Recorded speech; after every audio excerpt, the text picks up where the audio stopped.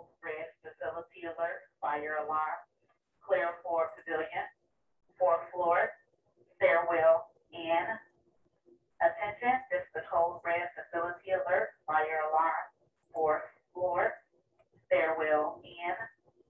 Attention, this is the code red facility alert, fire alarm, fourth floor, stairwell in.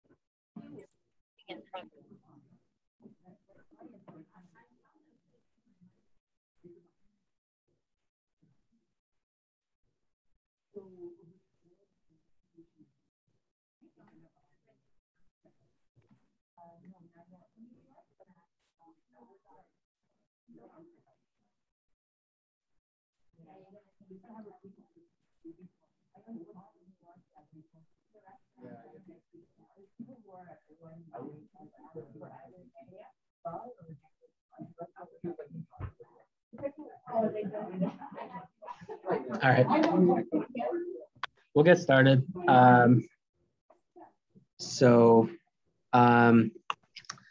Daniel Kapadia, in case there's anybody over there that's not sure who I am. I am the one that bombards your email and inbox between the hours of 9 p.m. and 3 a.m. So today my talk is on the initial evaluation of interstitial lung disease. Special thanks to Dr. Thavraj and your help on this talk. When I started this talk, I was going a million separate ways because it's such a big topic. So I'm going to try to hone in on that initial evaluation. In terms of disclosures, I have no financial disclosures. Other disclosures include that I am sleep deprived because my baby likes to wake up at the witching hour of 3 o'clock and every hour thereafter. So it's been a lot of fun, to say the least. So interstitial lung disease, or the ILDs, are a diffuse parenchymal lung disease, and it refers to this diverse range of pulmonary disorders that we'll talk about. And this is from the American Journal of Respiratory and Critical Care Medicine, kind of breaking down the diffuse parenchymal lung disease in regards to diseases from known causes, drug-induced, connective tissue disorder related, are idiopathic interstitial pneumonias, some of the granulomatous diseases, i.e. sarcoidosis, and then other forms.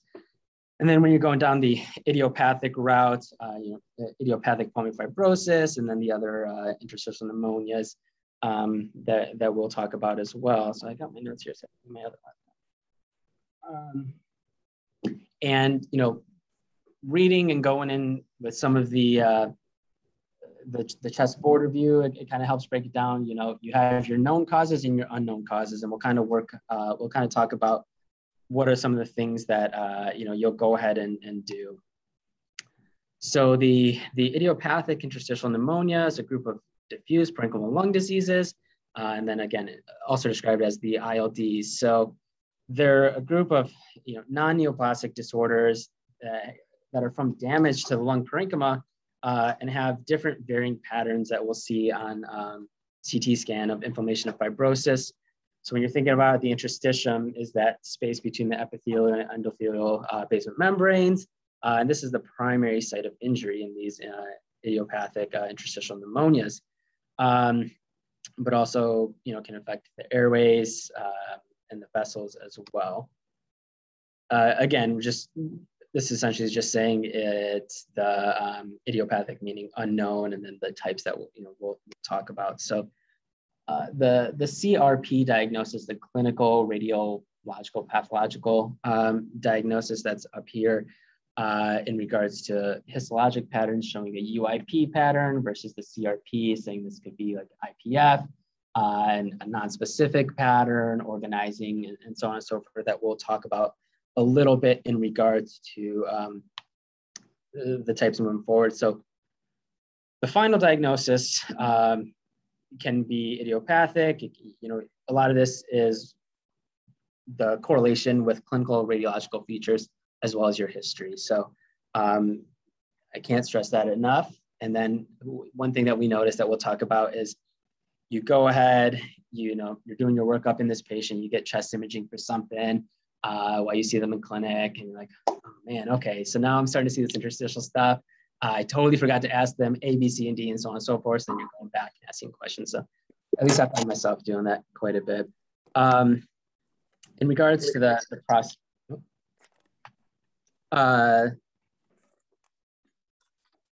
whoops. Are you guys able to see my slides?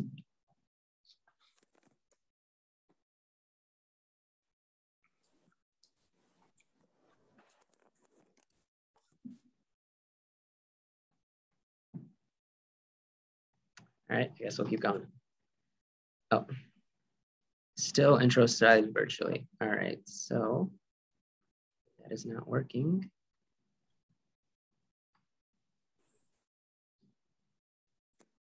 Share.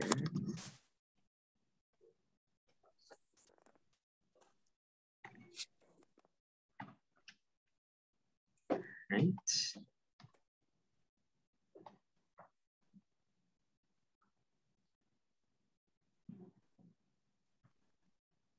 All right, thank you. So coming up with the diagnosis, can be difficult, and also involves the multidisciplinary conference, right? So when we go to your ILD conference, you have the ILD team, some of us are there, you got radiology, rheumatology, pathology, a lot of people all coming in together to try to make the diagnosis on these patients in regards to what's going on. And this is kind of hitting on that point that I was talking about is, you may notice a histological pattern or a radiological pattern, and then you're going back and talking to the patient, trying to go through all these things to think about some of these exposures. Could it be hypersensitivity pneumonitis? Did I forget to check certain labs? Did I forget to take a look at extremities on them, or ask about GERD, or all these other things in regards to your workup? Okay. So the approach to patients with diffuse bronchial lung disease, again, a careful history as well as your physical examination. You're going to get some of your chest radiographs, either what you've ordered or what they've been sent with when they're sent to you, as well as pulmonary function testing. Going to ask them in regards to the environmental exposure, smoking status, drug use. Also going back with dates, like, when does your symptoms start? What were the things that you've noticed and things like that? We saw a patient the other day where they noticed their symptoms coming on after they were doing a bathroom remodeling, sanding cabinets down and painting and things like that. Could that have been causing it as well? So, starting with what their first symptoms were in regards to shortness of breath, this cough that they've noticed and things like that, the progression of their symptoms, the clinical course, what's happened in between there, and then other disease that you may be thinking of in terms of connective tissue disease and things like that. So I wasn't as good as Chris in getting all my, is it GIFs or GIFs? GIFs? But I try to put some in here so that everybody stays awake, but I definitely don't have 3 per slide. In regards to the diagnostic process, this is, coming you're starting history, physical exam, chest radiographs, PFTs, and then is this potentially idiopathic, or do I have underlying disease, or am I being guided one way in regards to what are the things that I noticed on physical exam from the history that I talked with them. And then, you know, if you move along to your high-res CT, you'll notice when the radiologist is going through their interpretation of the imaging, they're talking about the distribution of the disease on the CT scan. Is there traction bronchiectasis and all that kind of stuff? Is this a definite pattern of UIP, probable, all that kind of stuff, right? So that will go that way. And then I'll touch on a little bit in regards to biopsies, BAL, surgical lung biopsy, just to kind of stay within the scope of it. It goes a million different ways. And then trying to get to the diagnosis there. So we'll talk about a little bit of some of these and some of the characteristic CT findings on them. So RBILD, you'll see sometimes these central lobular nodules. Again, and correct me if I'm wrong, no particular distribution. You can have upper, lower involvement, and then this was like one of the nice CTs that I saw. So you're seeing all these like diffuse central lobular nodules, and then kind of this cursors on it, as well as this kind of diffuse ground glass changes with it as well. And I didn't put it. You're thinking about patients who have a strong smoking history, you know, in that as well. DIP, so this diffuse ground glass opacities, often bilateral, basilar, again, smoking related. The male predilection, I think, was 2 to 1. And kind of this nice imaging showing, again, no cursors, but basilar, bilateral, fairly diffuse out there as well. I know Asif's going to be very happy, like LIP, the professor himself. Ground glass opacity, some central lobular nodules. And one thing, these randomly distributed thin wall cysts. And another thing to keep in mind is dissociation with Sjogren's as well. So going through, you see, so you're thinking the cursors there.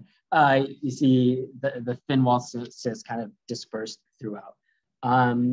One that's fairly, what we will probably see quite a bit also, hypersensitivity pneumonitis caused by repeated inhalation of antigens. So, you know, this is where you're talking about your exposure. You're getting a lot of strong history from the patient in regards to any exposures that they may have had. Do they have, you know, we're asking feather pillows, down comforter, birds at home, all that kind of stuff. Do you notice if your symptoms are better when you go away on vacation or things like that, or and I'm not going to get too specific, like work related and so on and so forth or not. But again, mosaic attenuation and air trapping. And this was, I remember my first year as a fellow with Dr. Jennings going over some of the CT scans and a high-res CT talking about the mosaic attenuation. It looks much better over here, but you can kind of see these areas darker, a little bit more gray and so on and so forth going through. And that can kind of tip you off in the right clinical context and history for potentially HP. And I think I got another one. I think this is the same picture, just a different cut also showing some of that mosaic attenuation. And, you know, one thing when we're talking about the workup for ILD is along the sides of the known causes, right? So we're going to do a pretty extensive history again, but also you're going to be evaluating for any underlying autoimmune disease because they have connective tissue disease related ILD or CT ILD. So when I had no idea what I was doing, it was like, all right, I get a whole bunch of labs and then please go see Dr. Gilani and Dr. Bauer over on ILD and maybe have rheumatology help out as well. So I've learned quite a bit in a very short amount of time. So systemic sclerosis, you know, with limited cutaneous, with the skin thickening to the distal extremities versus diffuse cutaneous skin thickening involving proximal extremities and torso. One thing that was, you know, that we see between whether here just in home versus on PH or ILD. The development of pulmonary hypertension is more likely in the patients with illuminated cutaneous, and the development of ILD is sometimes considered more likely in the setting of diffuse cutaneous as well. And in the scleroderma lung study, no significant differences in the frequency of valvulitis on high-res CT scan between the two types. But you do see the very significant pulmonary hypertension in these patients as well. So I'm going to talk a little bit about some of the diseases and then some of the labs that you're getting on them. This isn't obviously all inclusive in regards to that workup. So your anti-SCL70, also known as anti-topoisomerase, your anti-centromere antibodies, and as well as the anti-RNA polymerase 3. There are some of these non-criteria antibody tests that were a little bit lower when you're getting kind of this scleroderma type panel. The anti-U3 RNP kind of listed all there, but more than 50% of patients with systemic sclerosis will have one of those first 3 antibodies that were listed there. And then the presence of these systemic sclerosis specific antibodies may help predict some disease phenotype as well. Another thing that I remember, I think in like board prep was like with CREST, like anti-centromere, anti-crestomere, right? Kind of, yeah, not as helpful as I thought. All right, so in regards to the high-res CT, it'll show potentially this either NSIP pattern versus a UIP type pattern. Typically, well, from what we're seeing is, the NSIP pattern is a little bit more common, and that'll show you those ground glass opacities, a peripheral distribution, subpleural baseload predominance, versus the UIP pattern that we'll talk about in a couple slides. This was a patient that had scleroderma-related ILD, and the pathology, and I actually wanted to add a patient because we had one, but I did not grab it, which is rheumatoid arthritis. Patients with RA will typically have a UIP type pattern on high-res CT scan, and it's been shown to have a worsened survival versus patients that have an SIP type pattern. There was a study that was taking a look at the number of patients, and I put it in my notes that I can send out as well. So a definite UIP pattern was seen in 24% of the patients that they looked at that had rheumatoid arthritis associated ILD. These patients were shown to have a worse survival than those without that pattern. The median survival was 3.2 years versus 6.6 years. So pretty significant. And when you're checking for RA, you get your rheumatoid factor as well as your anti-CCP antibodies. And some of the risk factors for patients to have rheumatoid RA-related ILD include smoking, again, high levels of these antibodies, an older age at the time of diagnosis, and male. So this guy, old guy smoking, right?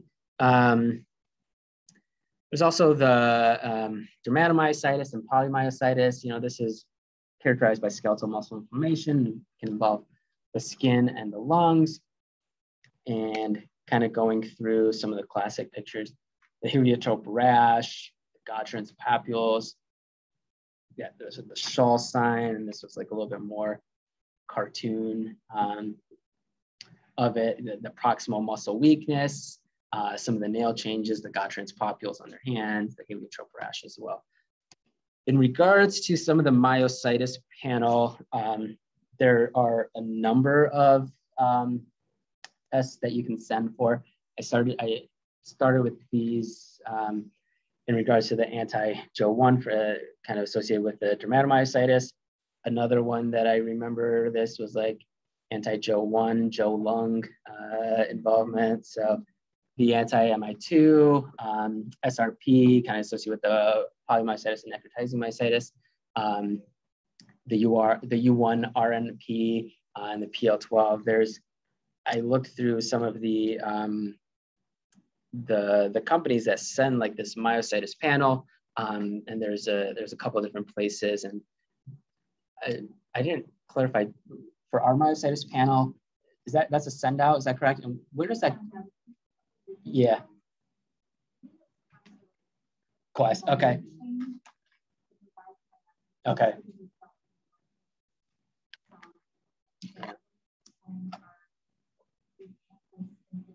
Yeah.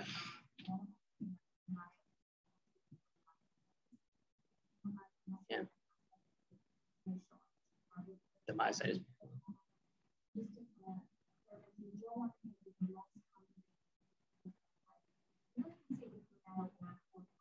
Okay. And like same thing, you know, there's a number of the panels, and I think National Jewish also has their own panel as well that I had seen in regards to this. So it kind of goes a number of ways. I do have a question up here. So it is broken up on a couple different slides. So I will read it and then we can come back to it if we need to.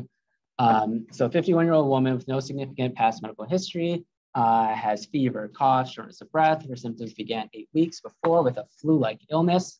Initially started to feel better, but her symptoms returned, prompting her to see her PCP. Now has a productive cough of yellow sputum despite 2 courses of antibiotics. No hemoptysis, no chest pain or GI symptoms, but has lost 10 pounds since becoming ill over the last 2 months. Has never smoked, does not drink alcohol or use illicit drugs, does not have a prior history of recurrent respiratory tract infections. Physical exam is noted for fever, otherwise stable vital signs. Oxygen saturation is 99% on 2 liters. Right-sided crackles noted on inspiration. The remainder of the exam are normal. Lab tests reveal white blood cell count of 14,000 with an elevated neutrophil count. Sputum culture and acid-fast bacilli are negative. IGRA is negative. HIV is non-reactive. Chest X-ray that I will show, showing a red upper lobe consolidation and some CTs that go with it. They did go to a BAL bronchoscopy biopsy that was non-diagnostic. This is the CT scan. And I will go over the options in a second. Is this organizing pneumonia, pulmonary mucormycosis, lipoid pneumonia, or septic emboli?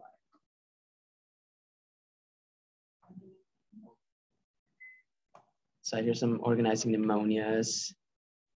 And whoops, yep. And that's the answer. And kind of the teaching point there is can be associated in following a viral or bacterial type infection. That's kind of what she ended up having, as well as associated with, again, malignancies, drugs, exposure to certain fumes. We'll have a cough, can have this fever, malaise, dyspnea after this flu-like illness. So gonna get into a little bit of like the bread and butter of some of the high-risk CT type stuff that you'll see. So there's like one thing you want to burn into your brain is the typical UIP pattern. Because yes.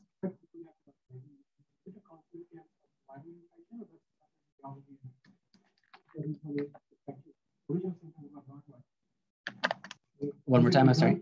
Does it become like when it starts? Okay. Does it become as a similar to viral infection, or is it a consequence of viral?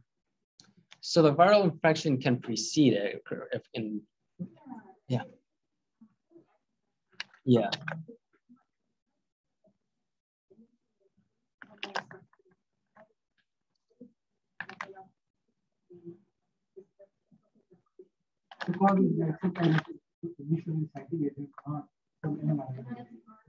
Yeah. Kind of persistent. Yeah. Exactly, and some, at least like out in Sterling Heights as well, some are getting these prolonged steroid courses because of that. And so when you're at the ILD conference, you'll hear them talk about, okay, I don't see any honeycombing, no traction bronchiectasis, and things like that, because they're checking off, are these findings suggestive of a typical UIP pattern or not? So in regards to the distribution, basal predominant, subpleural, honeycombing, reticulation, that traction bronchiectasis that we were talking about. And then, again, a lot of this also depends with, what's going underlying, but the big point is the multidisciplinary meeting to go over this so that you are multiple people in the right setting. You're talking about your history because we are the ones that often see them clinically in clinic. And then you have radiology there, rheumatology, some of your other things to go over. So this is a nice little image here. We'll give chest x-ray conference a little bit of break. You get honeycombing, you're seeing that traction with the fibrosis adjacent to it, just really pulling along. This is one just kind of cuts of that as you go more basilar. You're starting to see the honeycombing again in regards to the patient. Did I mention in here the, yeah, I think so. And again, more basally predominant, that really classic honeycombing that you're seeing. And then you have the probable UIP pattern. And one of the big things here is honeycombing is absent. And again, you're discussing this in your meeting. In regards to the high res CT, this first sentence, essentially, the radiologist must first determine the presence or absence of a pattern that's typical of UIP. So in regards to that, some of the findings may lead you towards some of these idiopathic interstitial pneumonias. And then at that multidisciplinary meeting, you're talking about what are some of the next steps that you can do to help you answer some of these questions in regards to, are you going to go to potential bronchoscopy, biopsy, surgical lung biopsy, things like that. So I wanted to talk a little bit about some of the BAL guidelines in the diagnosis of ILD. These are from ATS. And the initial, after you do the initial clinical and radiological evaluation, BAL may be useful in the diagnosis if you don't have that kind of confident UIP pattern on high-res CT. One thing to keep in mind is, you're having a patient undergo a procedure. No procedure that you do is benign, just like, anything you give here, IV fluids even, not a benign thing. So risk versus the benefits in regards to how useful is this going to be to help me with my patient. Taking a look at the BAL pattern, which I have a slide coming up as well, may help guide you in regards to certain disease processes. However, one big thing, I think we all know, the BAL analysis alone will not get you to the diagnosis of a specific ILD. However, let's do you do cytology on a BAL and that comes back positive, that's going to help you quite a bit there, right? And no prognostic value and will not predict the response to therapy. So some of the recommendations in patients. So, for patients with suspected ILD, that you essentially can do a BAL. I think this is kind of common sense that you're going to do your BAL target based on the area where there's disease on the high-res CT, right? In regards to just kind of your typical, where we like to get the great returns. Cell count differential, as well as if you're doing your infectious etiology workup as well. And so some of the BAL type patterns, kind of what you'll see normally in your cell count and differential versus your lymphocytic predominant, neutrophilic predominant, and eosinophilic predominant on the patient. So I have a couple slides from the ATS to go over some of those as well. And again, this is the normal adult non-smoker BAL differential counts. And then, so you're starting to see some of the lymphocytic predominant that falls down in this lanes, NSIP, sarcoid, HP, drug-induced, as well as if you have eosinophilic patterns, or you think of some of the eosinophilic pneumonias, neutrophilic may put you along the lines of infection. So it can guide you a little bit, but again, it's not going to be the end-all, be-all. Some of the more classic ones that I've also seen on questions while doing board preparation in regards to like the CD4, CD8 one. highly specific for sarcoidosis in the absence of other inflammatory cell types, so that CD4 to CD8 count greater than 4, a ratio greater than 4. A lymphocyte differential greater than 50% kind of can lead you towards the HP route. A neutrophil differential greater than 50%, acute lung injury, aspiration, infection. An eosinophil differential count greater than 25%, almost diagnostic of acute or chronic eosinophilic pneumonia. There was a question that was literally just, did you know that sentence or not?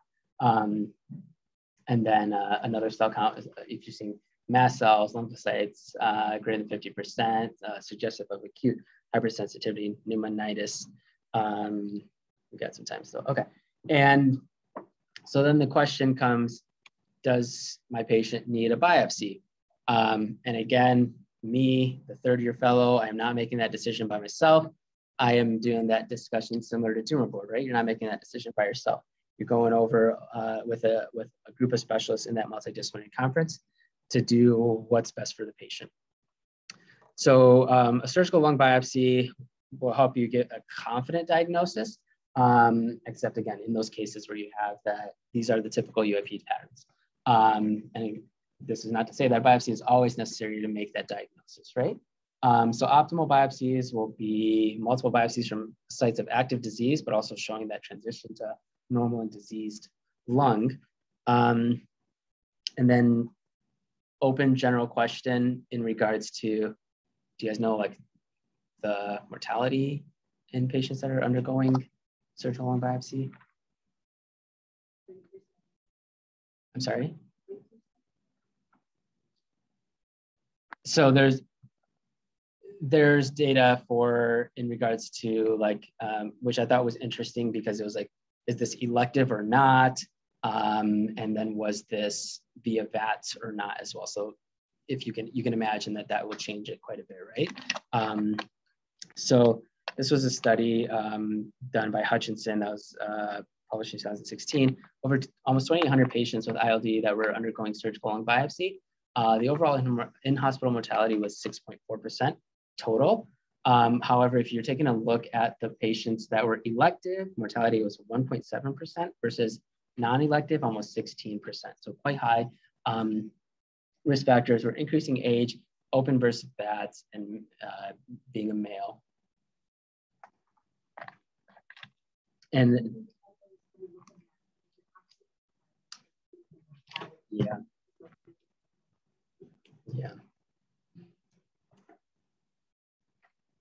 And I got literally just one slide on this because it was something that piqued my interest a little bit in regards to cryobiopsy. So cryobiopsy, essentially through the bronchoscope, you're passing the cryoprobe, it's gonna freeze and it's gonna pull a bigger biopsy is what the hope is.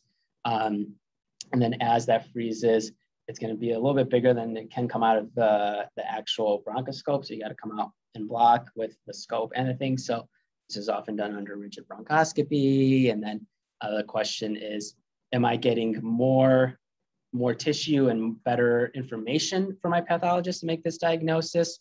And is this less risky than doing a surgical lung biopsy? Am I getting more information than a transbronchial biopsy? And so on and so forth. So that's what they were going.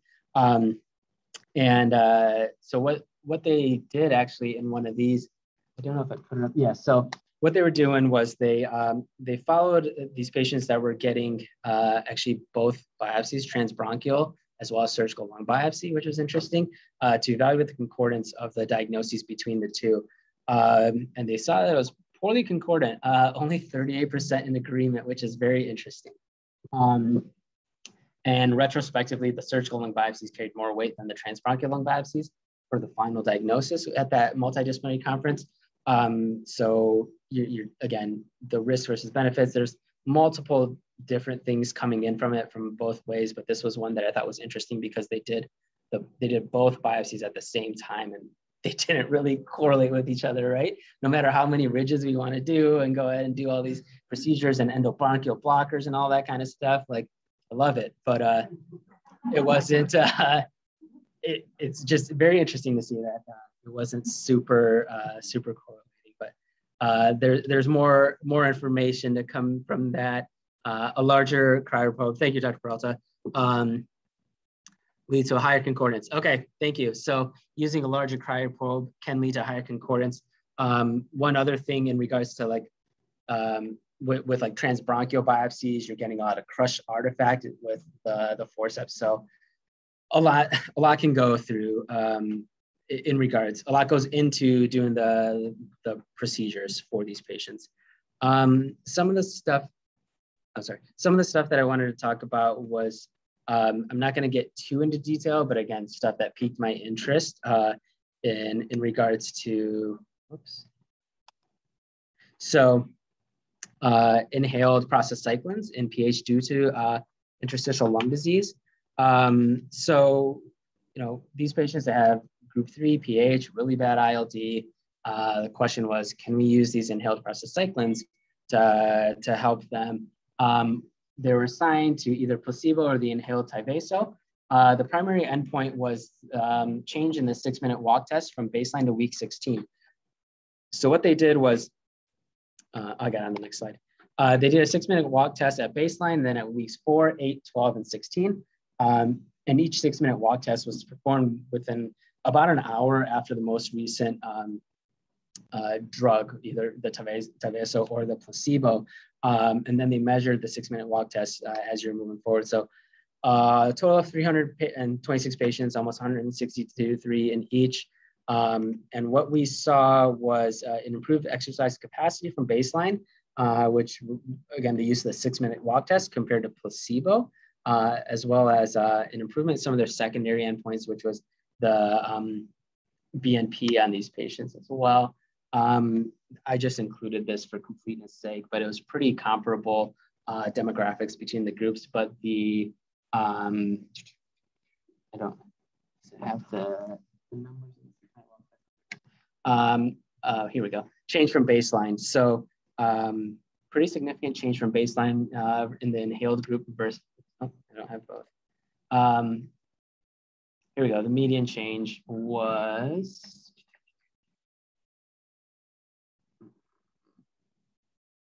yeah, where is it? How come I cannot see this as well as I thought I would?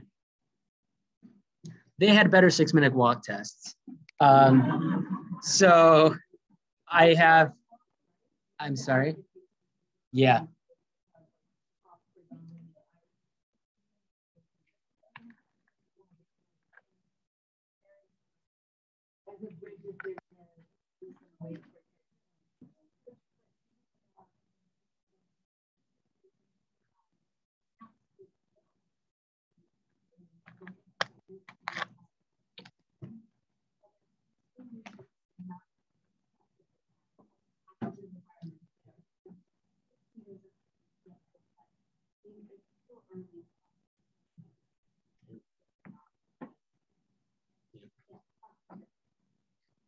And that was published from January of this year. And the case I'm presenting, you saw, Hafsa. So this is courtesy of the one and only Dr. Gaurav Sharma, who presented this case at Chest X-ray conference last week.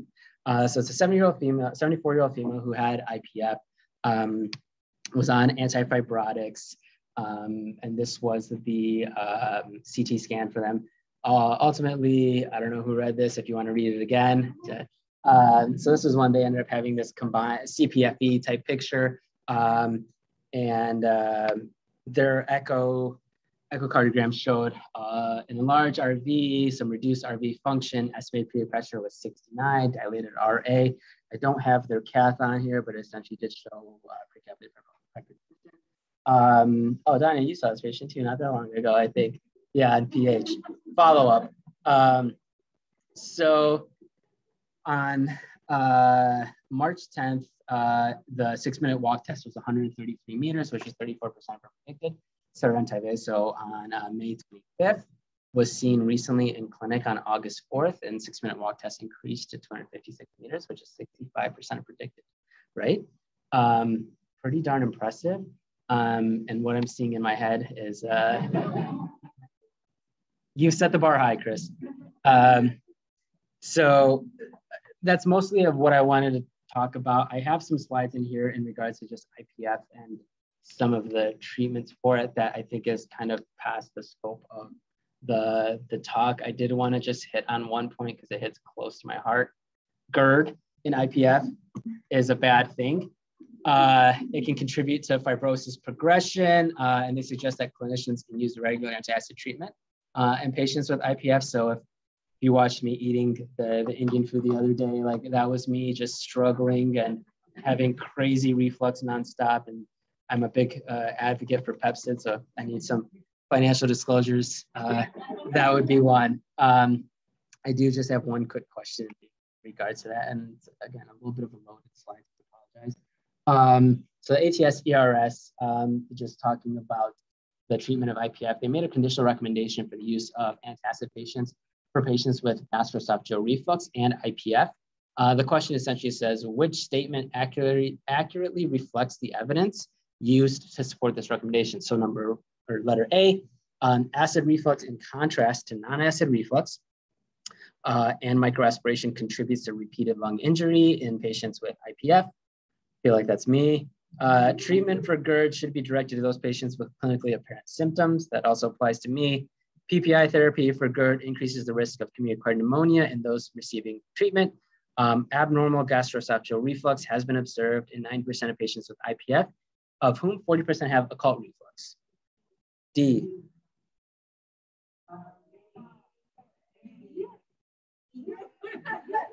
I was just doing that because I know Crystal got us with that with the face, like no poker face at all. It's D. So gastroesophageal reflux has been observed in up to 90% of patients with IPF based on high resolution manometry as well as pH monitoring. More than 40% of the patients do not have classic symptoms of heartburn. And some of the observational retrospective studies suggest that in patients treated with reflux with either PPI or an H2 blocker, there was a slower decline in the forced vital capacity, as well as radiographic fibrosis. I see.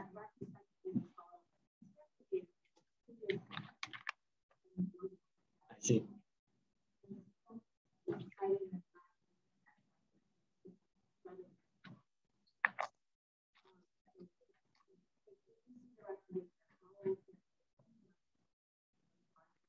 I see.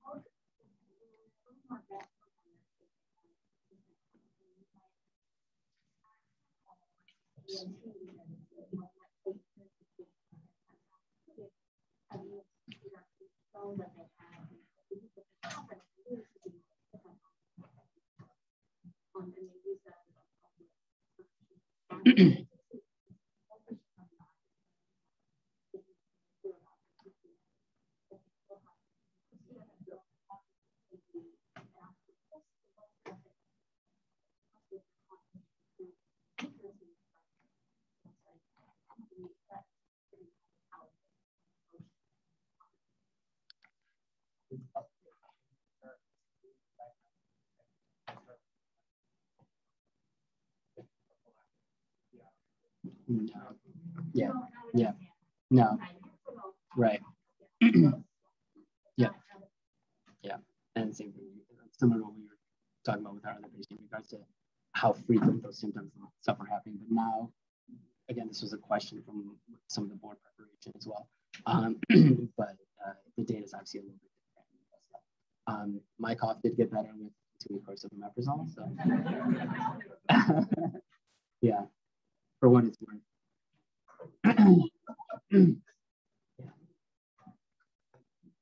Yeah.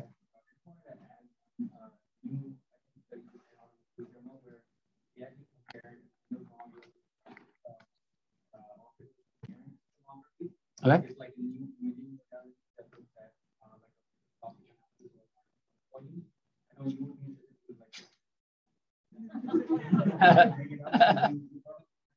Yeah.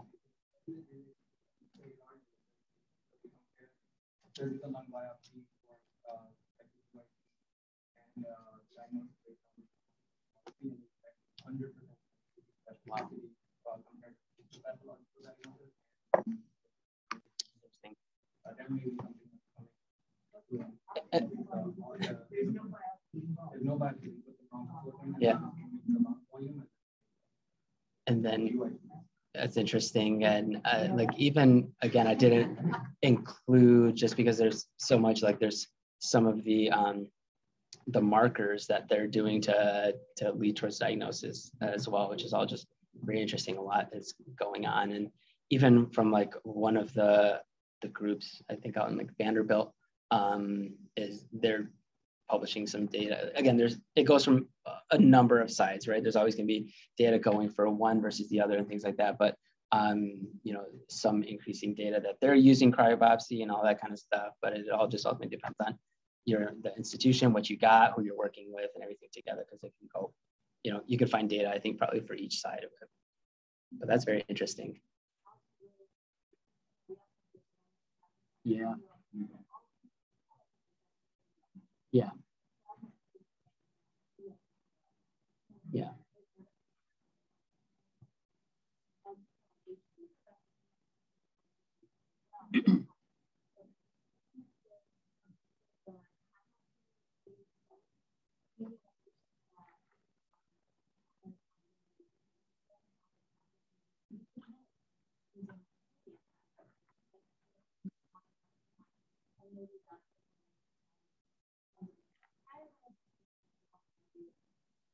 Yeah.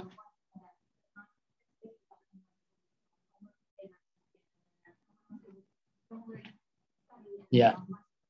Yeah. Yeah. Yeah, I fell down that rabbit hole for a good 4 hours between going from like study to study, because again, it's a lot based on the institution, the group that's doing it. And then we don't always look into, you know, the patient population, the exact demographics across everything like that. And then I was watching some YouTube videos of it for like hours on end. So I just fell down that rabbit hole. Yeah. Yeah.